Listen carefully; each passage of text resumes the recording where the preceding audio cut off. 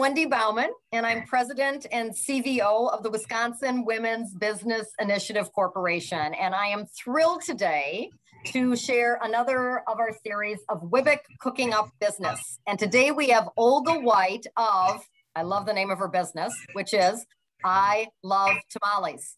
And she is from Racine, Wisconsin, and is going to join us today to talk a little bit about herself, to talk a little bit about her entrepreneurial journey and really love of food that she's already shared with us.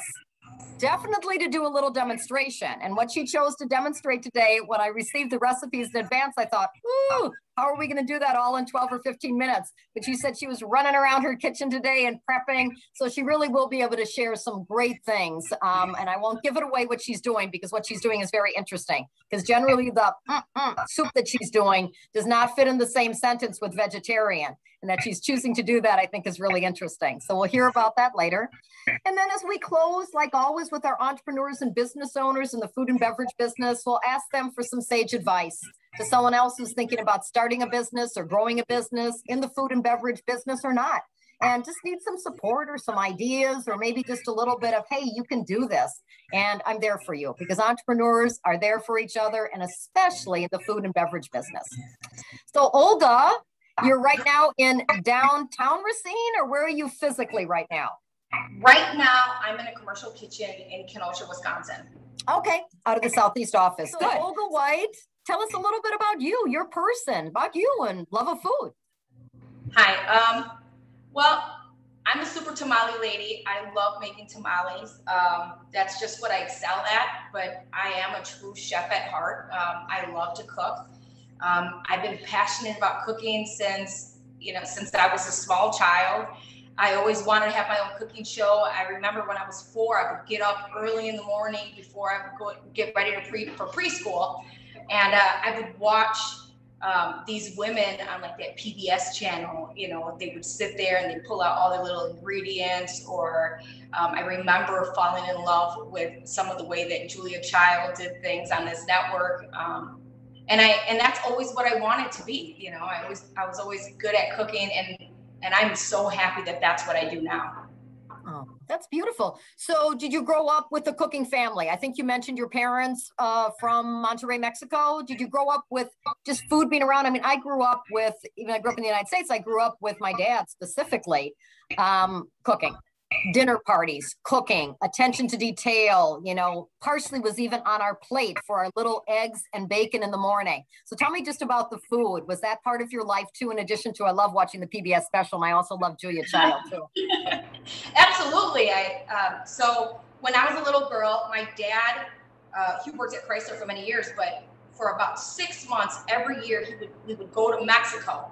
And during this time, my grandmother would make tortillas by hand, and she would show us how to do it, and we'd be in the kitchen, and we would make tamales there with her, and we would spend so much time like in the kitchen, just always doing something. It was, and it just felt like the majority part of our day was in the kitchen, but we loved it because we were a family and we were on food.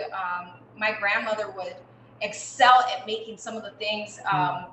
So she was really good, and she taught us that craft. I still remember, like, before we had this like really lucky KitchenAid mixer, we would have to make masa by hand, so we would knead it. And my grandmother insisted that the water be boiling, and she would only give us a few seconds to get ready to knead it with our hands. And she didn't care that we were like 6, but we did it. And a lot of my craft came from my family and being around the food and falling in love with the way it is. And when I'm in a kitchen, I'm very nostalgic. I feel nostalgia does come over me, but I almost feel like I'm in a trance, Yeah. And it just comes to me, and I'm just really good at it. And I can't say I am professionally trained, but I know that I feel like I just have it inside of me. I just know it's there. Yeah. No, I get it. I think of myself as a home chef, and I've never taken, I think, a cooking class in my life. And I think I'm a superior home chef. And just so you know, today I put this on in your honor. So this was given to me. It's a beautiful chef jacket This was hecho en Mexico, was made in Mexico, given to me by two dear friends, Martha and Luis from Mexico. And they know how much I cook because I constantly WhatsApp them photos. Tonight I made this. Tonight a Mexican, meal tonight. I made my homemade tortillas. Look at me. Look at these empanadas. And so when I came there, they gave me this as a gift. So I put it on in honor of you. Very nice. Yeah. Thank you. So little girl, grew up making homemade tamales, grew up not store-bought tortillas, grew up in the kitchen, family life, and so on. When did you say, I think this might be my career? This might be where I also bring livelihood home and want to start a business. When did that happen? So when I first got out of high school, I decided, I really, when you get out of high school, the first thing you're thinking is money, right? So you go to school. I went to school to be a human resource and work in human resources. And I did. I worked in staffing and human resources for a good 12 years. I hired people all over southeastern Wisconsin through several staffing agencies and even some private companies.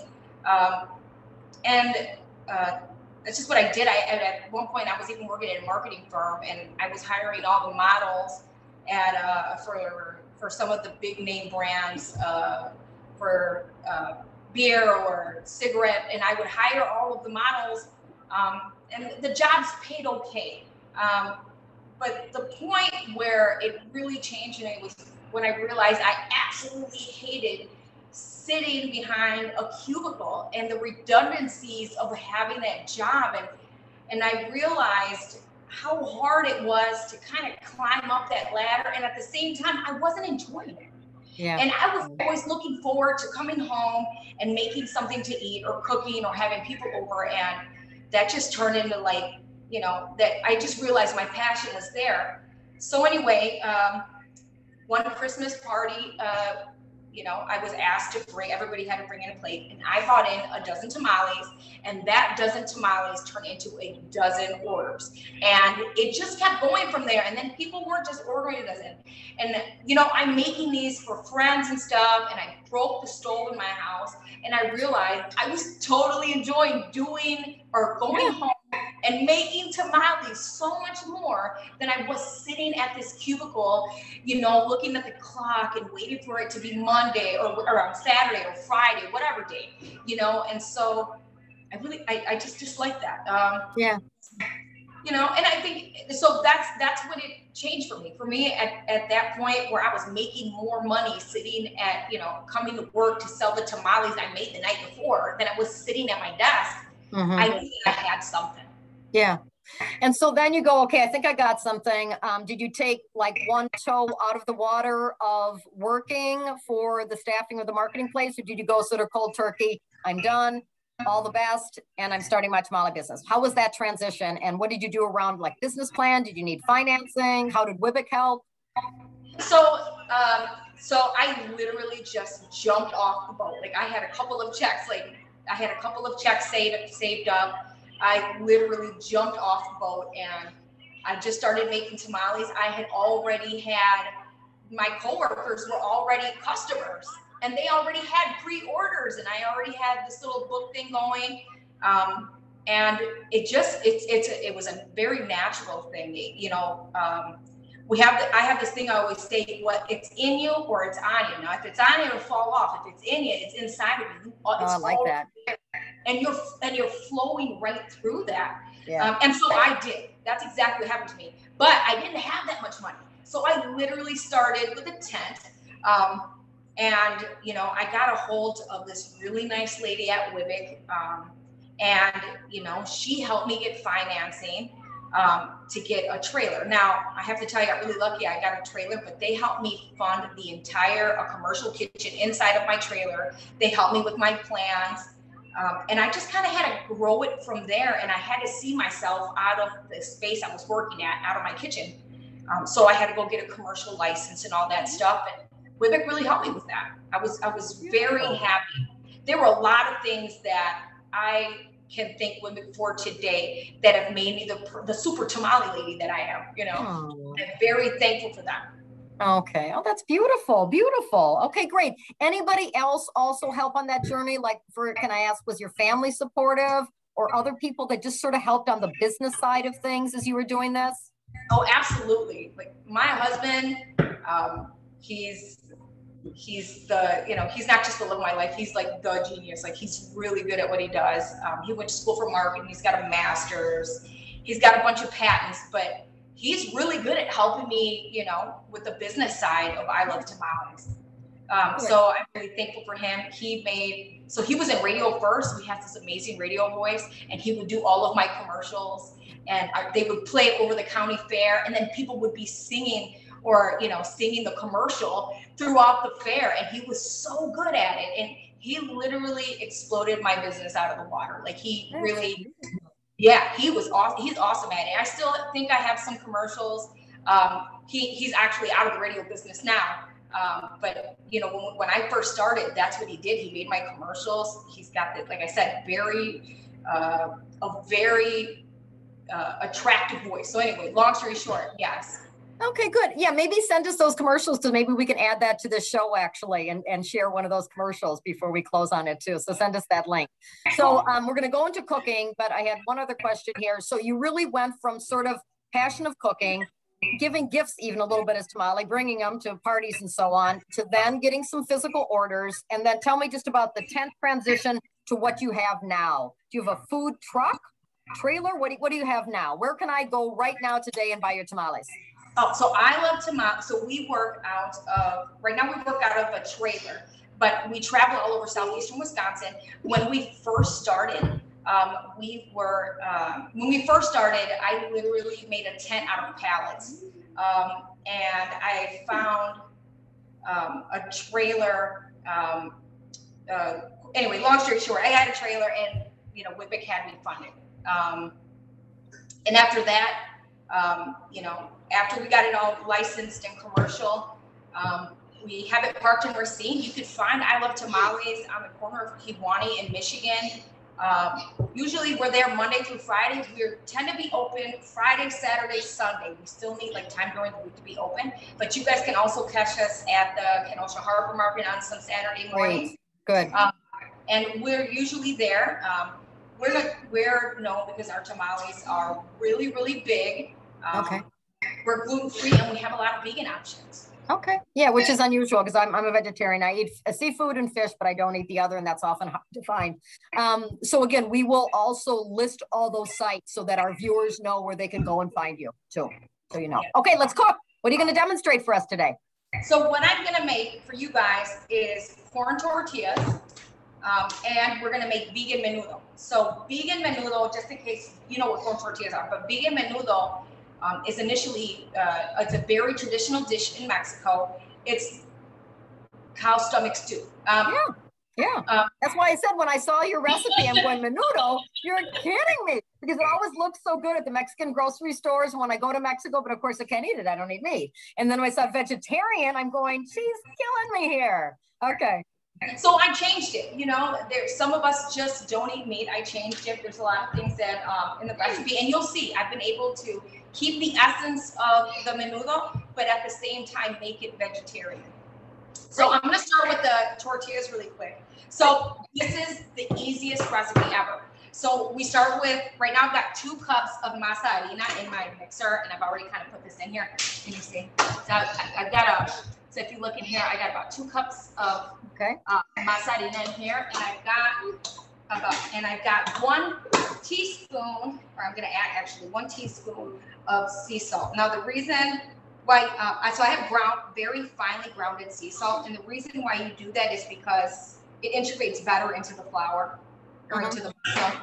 And it's very simple. I have a hot water bowl right here, so what we're going to do is we're going to just blend our dry ingredients here. So if you don't have a KitchenAid mixer, you could still do this by hand. Okay. So this is really simple. So I've got a hot water bowl. And again, we have to have the hot water because Grandma said you have to have the hot water boiling, right? Yep. And homemade tortillas, I make them not a lot. I buy really, really good tortillas actually from a lot of our clients that make some tortillas. or I'll buy them at El Rey in Milwaukee area. But I have made homemade tortillas, and it's sort of like pasta. Homemade pasta, are you kidding? It just blows it away. And homemade tortillas, the same. Okay, yes, absolutely. Okay, so I've mixed that. So what I'm incorporating, and very slowly, you're only going to add between 1 cup to 2 cups of water. And it's kind of hard to tell. Masa flour is a little bit, sometimes it can be really airy, sometimes it can be really dense. When it's dry, I'm talking. So anyway, so I'm going to mix this, and I'm just going to add the flour or the water until it starts to really kind of blend in there. And like I said, do it slowly. But gradually add the water. And then Olga, I could use I don't have a fancy mixer like that, actually. I just don't do as much stuff like that. I'm a blender person like every day, but I could use a hand mixer too, right? Yeah, okay. You can totally use a hand mixer with this. It might actually be easier. So here at this time, so we only used about 1.5 cups of water. And the masa should, and I'm going to show you how it looks right now. So here we have it.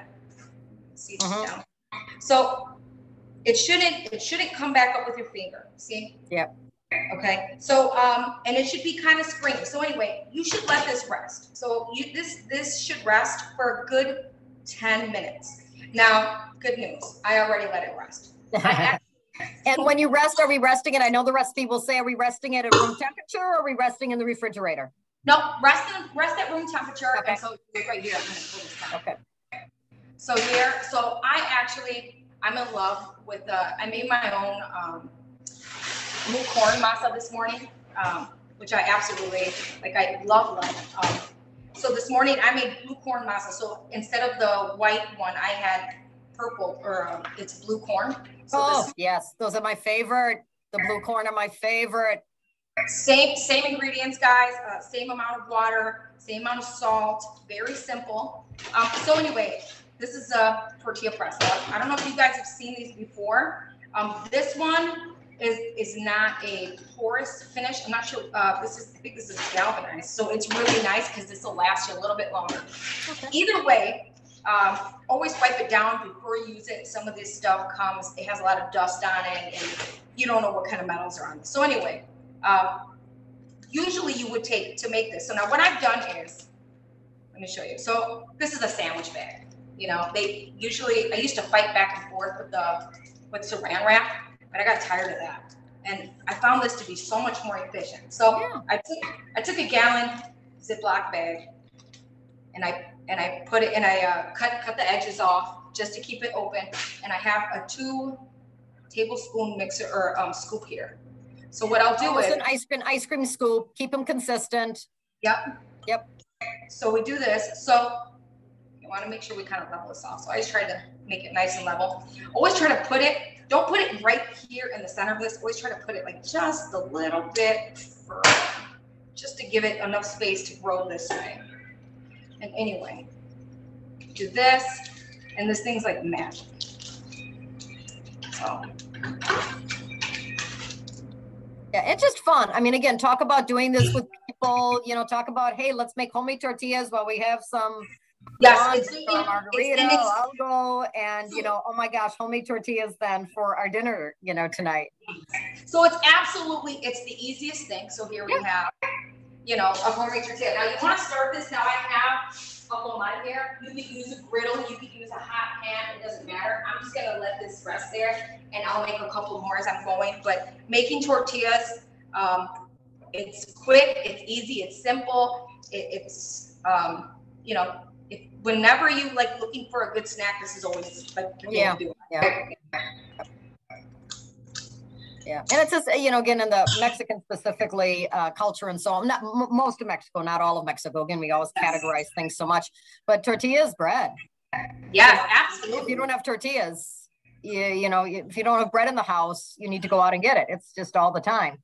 Yeah. I love tortillas. I make my eggs. I make huevos monteleños. I love my tortillas in the bottom, and I'm more of a corn tortilla gal too. Yes, and they're gluten free. So if you have a celiac disease, or you have a gluten allergy, this is right up your alley. Cool. Okay, let's move on just for time wise to the menudo if we can. Okay. So while those are cooking there,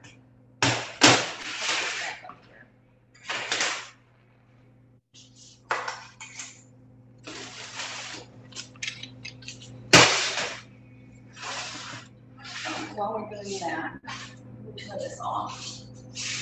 That should be done. Okay, so what we have for my menudo is simple. So I'm gonna just, if you guys don't mind, I'm just gonna forward some of the ingredients up here. Again, you're very organized. You're gonna be great when you have your own cooking show. All right. So I'm just gonna give you guys the real quick basics. Okay, I've already done a lot of the prep work, and the longest thing for making vegan menudo is making the chili paste. So what I have here is dried pasilla peppers, right? These are already dried. So what you want to do is you want to rehydrate these, and probably give it a good hour in hot water, and you'll see that they'll bubble back up and they'll turn into a nice chili paste. Then we put them in a blender and we throw in a couple cloves of garlic, and then you come up with this nice sauce. Yeah. Okay. The color, the beautiful. Give me just real quick for folks that aren't, are at the 101 stage. There are seeds in those peppers. So do we take the seeds out a little bit before we even hydrate them? So it's up to you. The spicier you want, if you want it spicy, leave them in there. If you don't want it spicy, take it out. I'm not gonna lie, there's still spice in the tamales, like heat. There's still heat in it. So you kind of want to watch with that. Everybody has different levels. I feel like this is really mild, but for other people, this might just be a little bit. So, take it easy. So you're going to put this with the hydrated water, with the water, and you're going to blend it, throw in some garlic. So here I have a combination of seasonings. We have like garlic, cumin. I have some oregano in here. So I put a little bit of those seasonings in the blender just to kind of get it going with the water, and then I make this paste. Great. So and we'll share that all on the recipe too. So excellent. Cool. So then the first thing when you're making vegan menudo is you want to fry up onions, and that's the hardest part. So I've already fried up onions here, and you can kind of see. And what kind of onions do you use, Olga? So these are our yellow onions. Okay. So when you garnish, you want to garnish with a purple onion. So I'm going to let that heat up. So what I have in there is I started frying up onions, and I made a veggie stock. So you can make your own veggie stock. You can buy veggie stock. When I make my veggie stock, I tend to boil like a lot of celery, onions, and carrots, and I kind of let it do its thing in there. Add some salt, some garlic, and that's how I make my own veggie stock. So I've already went ahead and did that, and I've already added it to the fried onions. So you want to fry the onions for a good 10 minutes, and then once you fry the onions up, you want to add your veggie broth. So this is actually vegan menudo. So usually in menudo, in traditional menudo, there's that honeycomb part of the stomach that they add, but I've made a substitute for that. So what I've done is I've made cauliflower steak. I was wondering what you were going to use. I was wondering what you're going to use for the menudo part. Wow, that's brilliant. I love it. Yeah, so it kind of gives it the same feel, So what I did was I took a cauliflower and I sliced it, really nice, and I tried to keep them as thick as I could because it starts to kind of fall apart. But this looks very much like hominy, or not hominy. This looks very much like the honeycomb white that's in there. So anyway, so you always want to add in your hardest vegetables first. So we're going to add in our cauliflower. We're going to add in carrots. These are already cut and sliced. So if you don't want to do them yourself, just buy some sliced carrots. And I added chayote. So chayote is a Mexican squash. I sliced it up like this, but it goes in there. And you could also use red cabbage. Okay. And then the most important part about any menudo is the hominy. Okay, so this is a white hominy. My favorite hominy is a purple. I don't have any today, but this white hominy, it's so delicious. It's really what gives it the essence of menudo. So you'll really love that. Okay, just a couple things. Chayote, again, is an amazing, amazing vegetable. I boil them up. I saute them with eggs and so on. You kept the skin on your chayote? Yes, I did. Okay. And then hominy, where do you get the hominy? Chayote, you're probably going to have to get a little bit more at an ethnic Mexican grocery store. The hominy, did you buy it canned, jarred? How did you get the hominy? Oh, hominy. So here in the U.S., you're going to get your hominy in a can. And they have in a can. Yep. And actually, I got you can find a lot of stuff at a lot of local grocery stores. They're starting to expand their section. Yeah. I got the chayote from Woodman's. I got the hominy. I think I got the hominy from Woodman's too. They have an enormous ethnic aisle there. So anyway. Yeah. Okay. Really, when folks go out, they don't have to, again, some places do, some places don't, Yep, absolutely. So anyway, let me just show you really quick. So what I'll do is I'll just add my cauliflower steaks. Okay, so you sauteed the onions first, classic olive oil or canola. What kind of oil did you saute the onions in? We sauteed our onions in about 5 tablespoons of olive oil. Just to olive oil, so you did olive oil, okay. And then you put in the harder vegetables. You've got your paste. You've got your stock all made. Yep. So we'll just start adding our veggies. Then you add your stock. So I've already added my cauliflower steaks. So I'll add that, or my carrots, or the chayote, and I'll just let that cook down for a little while. And I'll even, seal it, we put a lid on it, and let that kind of cook. Yeah, and again, I think a lot of people, I see folks that are not they're striving to move in their culinary track to be cooks or to make good things. So a lot of the secrets with cooking, it's not tricky, but it's time. You cannot just throw everything in at the same time. Just like you said, harder vegetables first, the prep work here. Altogether, once you've done this, it might be less than 40 minutes of actual cooking, but it's done over 2 hours or 3 hours, because you first have to hydrate the peppers, blend this, do that. So we've done that. And that color is going to be beautiful because of the peppers. I love that color. I just made, a couple of weeks ago, I made homemade tortilla soup. A little bit similar with the peppers, hydrating them and making that paste, and that color of that red is so gorgeous. So back to our tortillas. Now these actually heated up with the, so really quickly back with the menudo. So you're gonna wait to put in the hominy at least until the end. We're gonna let those cook. So let me just get these tortillas straight off this grill. And you can see. And then Olga, menudo, lunch, dinner, it's a whole meal on its own. You won't have like a little cup of menudo and then have something else. I mean, it's a meal, right? Absolutely. Menudo, it's a full meal. What I love about this vegan version is that you can have it at any time of day. It's easy to digest. You can have that late at night. And I think you might live a little bit longer. Yeah, no, really, really healthy. Again, the way you're making it is unbelievable. I mean, very low in fat. Now, would people have tortillas with menudo then too? Tell me again. Absolutely. Yeah. Tortillas come with menudo. Yeah. So you definitely want it with this. And it's so beautiful having a bowl of menudo, and in Mexico, they use spoons, but there's nothing like ripping a tortilla off and scooping it off and eating it with the tortilla. Yeah. Excellent. So, now, tell us, before we go into sort of some of the closing here, tell us a little bit about what I can buy at Olga's at I Love Tamales. What kind of tamales can I buy from you? What other things do you sell? Okay, so at I Love Tamales, we have a large variety of tamales. During Thanksgiving, we have a Thanksgiving dinner tamale. And I know it's crazy. I say that to people, they're like, wait, what? And I'm like, yes. It's Thanksgiving dinner. People are like, that is brilliant. And I'm not, it's my favorite tamale, but it's, it has all of the things you want in a Thanksgiving dinner. So that's just Thanksgiving dinner. I mean, we have hot Cheeto tamale. So that's a very attractive one. A lot of people come to us. Our tamales are really, really, really big. So the first thing people come to us and they say is, oh, I want to buy tamales, but are they a lot of masa? Definitely not. That's exactly why I got into this business, because I knew that every time I bought a tamale, they put just this little strand of meat in there, and I would get so frustrated. So I changed the game, not just for me, but for other tamale ladies as well.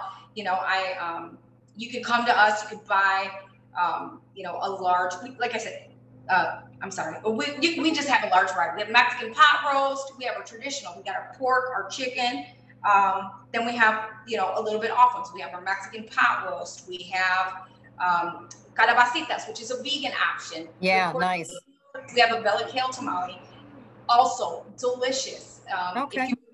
You know, we have a sweet corn tamale. We upgrade our tamales. If you come to our if you come to our trailer, we serve tamale bombs. So what a tamale bomb is an upgrade. So you take your tamale and we might add cheese salsa and sour cream to it, and you have this enormous meal, and it's so delicious, and it's just amazing. It really does. If you're a tamale person, you will be blown away. Trust me.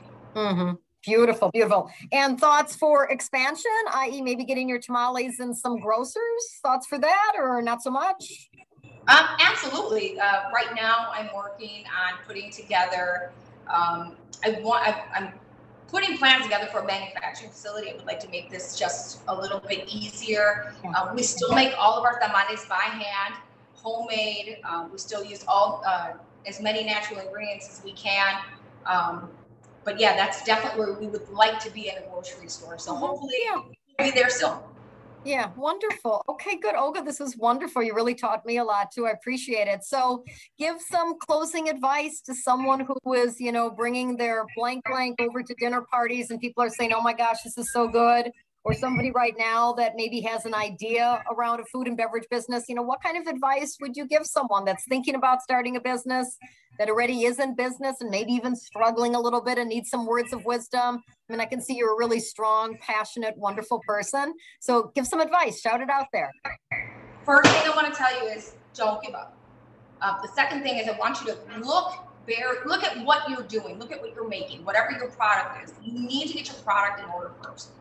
Once you have your product in order, if, you know, products call people, you know, so even like me selling tamales at my church, like, oh, I can make tamales at home. But check it out, you can't make these tamales at home. You've got to try these, trust me. And so, you know, another thing, a good product sells itself, you know, and I'm confident in my product because I feel like it's the best. I really do. Maybe somebody else might not feel that way, but you need to keep your confidence always. And then the next thing I want to tell you is to make sure that whatever it is that you're doing, that it's sustainable, that you could go back and get your product, that you're not overwhelming yourself. And if you're like me, I'm a mom, I have 3 children, they're all under the age of 11, okay? I'm exhausted, and I understand, but that doesn't mean you want to give up. That doesn't mean you give up. What you do is you go harder, you become more organized, you get your schedule together, and you try to find time for yourself. And that's another thing. Then you want to find time to love yourself and your passion. And once you have those things in order, you have product, you have confidence, you're organized, and you find passion for what you're actually doing, you're already winning. So I really want you to think about that. You know, when you decide you want to quit that job, when you're tired of looking at the clock, or you're tired of Hump Wednesday, which, let's face it, most of us are, you know, think about it. You know, don't be scared, because what do you have to lose?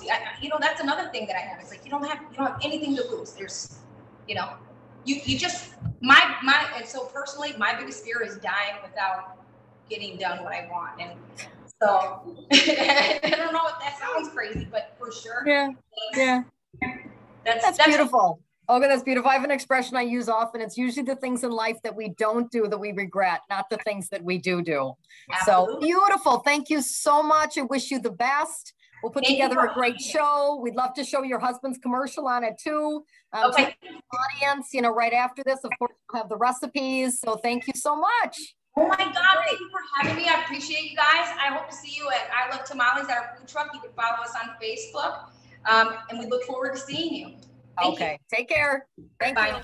In all the whole town, the most wonderful spot is the I Love Tamales truck that serves tamales hot. The red ones are pork and the chicken are green. And then for dessert, try a churro supreme. Tamales.